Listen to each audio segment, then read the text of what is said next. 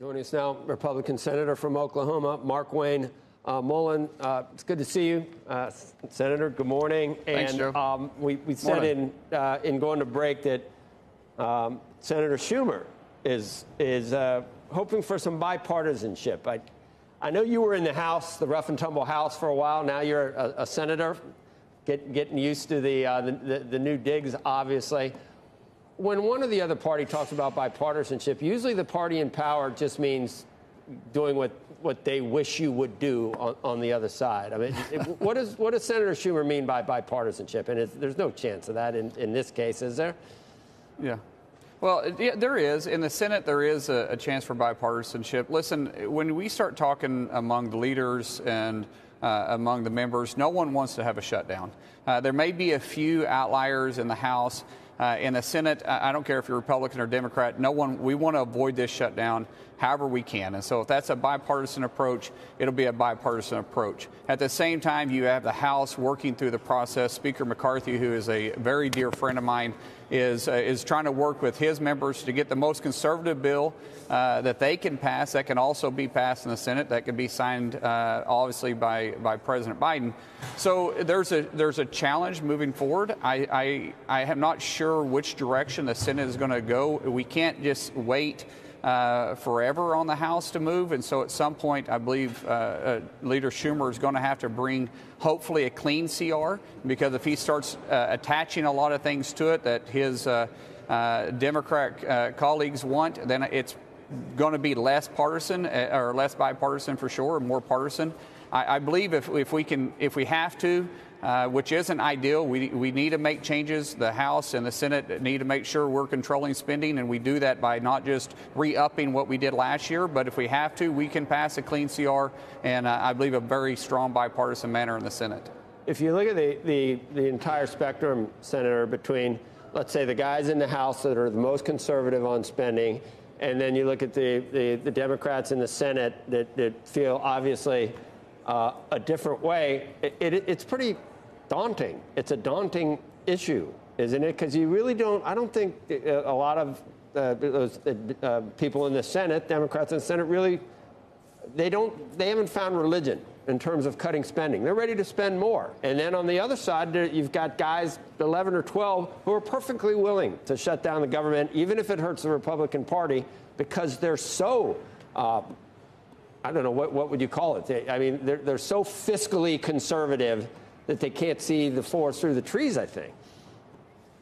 Well, there's a fine line between some of them, and I really say maybe one or two in the House. They claim to be policy-driven, but really it's about self-promotion. Because you've got to be practical. Who are you talking about, sir? You know all of them. Who are you talking about? I'll use Matt Gaetz for example. Matt Gaetz is more about promoting himself than he is really about actually sound policy that's going to move forward. He's more focused on doing a motion to vacate the chair than he is about moving policy that can get signed into law. We all want to be as fiscal conservatives as we can, but we also have to be practical on what we're dealing with. Republicans, we don't control both chambers and we don't control the White House. And so the bill that we're going to have to get signed into law isn't a perfect bill, but there's never been a perfect bill up here. It's going to be a bill that we're going to have to negotiate on, and both sides are going to have to agree that there's things that we didn't want in it. But that's what we have when you have a divided government. Now, if we controlled the both chambers and we control the White House, the bill that we decide on in the next few days isn't the bill that we would want at that time, because we'd want a much more fiscal conservative. But we got to be practical in the approach. It's like this. When I operated my businesses and I was negotiating deals, Joe always said I wanted 110% of whatever I was negotiating for, but I was willing to negotiate to 70%, but I walked away from the table at 69%. With a divided government, we have to negotiate a lot more than we probably like to, but that's the fact of the matter we find ourselves in right now.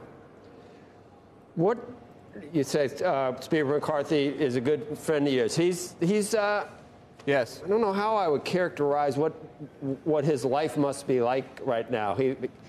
We're all, he just looks, he's got a new haircut, but he looks like this is wearing on him a little bit. It's tough, isn't it? I mean, but he's a fighter. Is he going to prevail? Do you think he's going to be Speaker a year from today? Senator? Absolutely. If Kevin McCarthy wants to be Speaker a year from now or 2 years from now, he'll be Speaker. I tell you what, when you talk to members of the House, they'll typically describe Kevin as a friend. I describe him as one of my best friends. And why this is tough, I mean, he's got a lot of weight. He's trying to balance a lot of different personalities over there in the House. He's doing it in a very respectful manner. You know, you could say this is similar to 2013 when you had John Boehner as Speaker and you had Harry Reid as leader.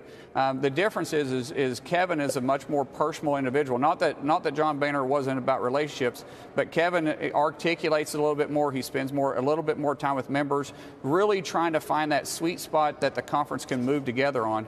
The problem is with 218 and with only a very small majority over there, he doesn't have a lot of wiggle room to negotiate. I think it is probably wearing on him a little bit.